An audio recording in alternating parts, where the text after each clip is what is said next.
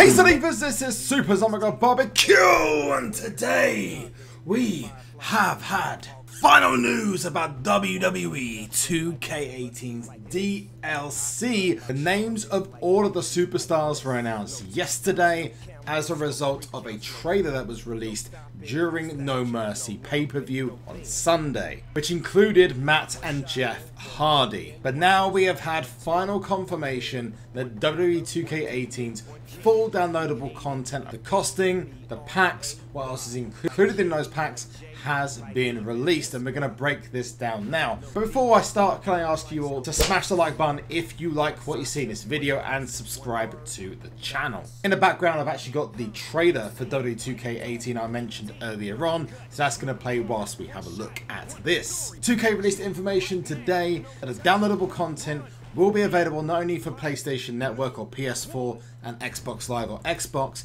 but also for PC and the Nintendo eShop or the Nintendo Switch. So all the DLC that's available on the Xbox, PlayStation 4 versions and PC versions will also be available on the Nintendo Switch. So it does seem like it's going to be a very similar experience.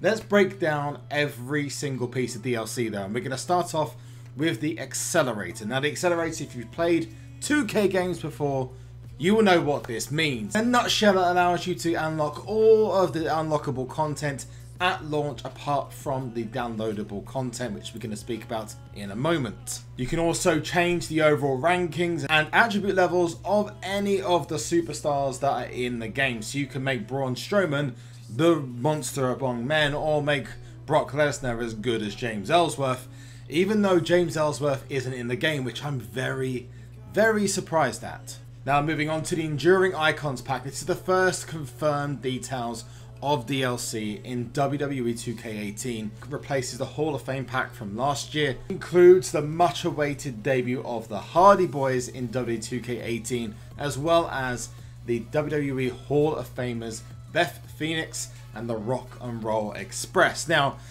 I personally feel that most people are going to buy this for the Hardy Boyz, so I'm expecting maybe a couple of additional skins for the Hardy Boyz, maybe some old school skins, maybe the Charismatic Enigma as well, and the version 1 version of Matt Hardy, but that will be available as the first part of the DLC where you got playable characters.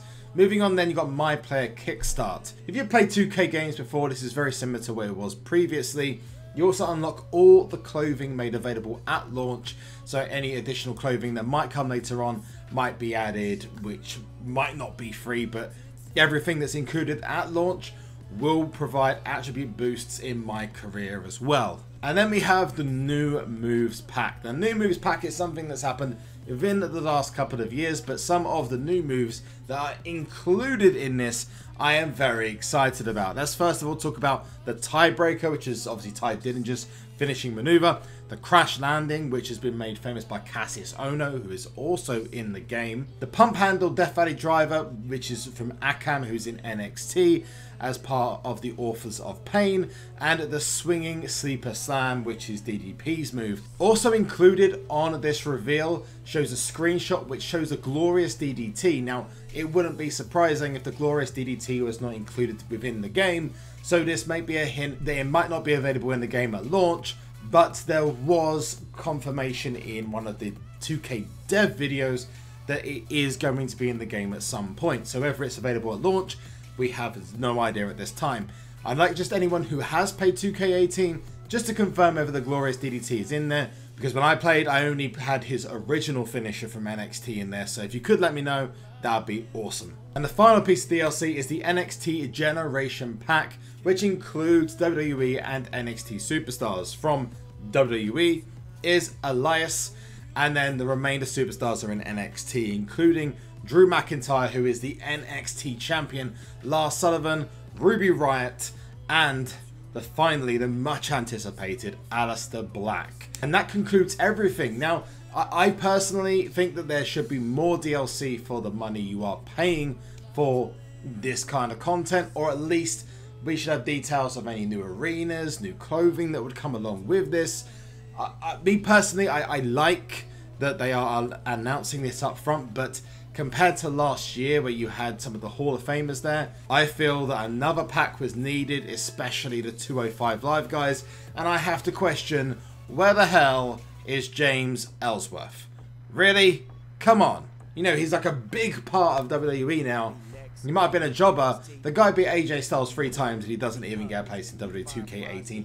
The only thing that's not been confirmed at this time is how you will gain access to the Cena Enough John Cena's and the Kurt Angle, Batista and Rob Van Dam from pre-order or special editions, which have not been confirmed as to when you'll be able to obtain those. But if we're going by last year, I would imagine you'd expect to see Kurt Angle within 4 to 8 weeks of release, and I would imagine that the Cena Enough and the Deluxe Edition content will probably be available by the beginning of 2018. Maybe they've got a couple of surprises for us, but that'll be it for now. If you like what you see in this video, remember to smash that like button and subscribe to the channel for more WWE 2K18. Stay tuned for big news coming very soon regarding 2K18, and I will see y'all soon. One last thing, and that is to be like no one. Get the deluxe edition and play 4 days early. Rated T for teen.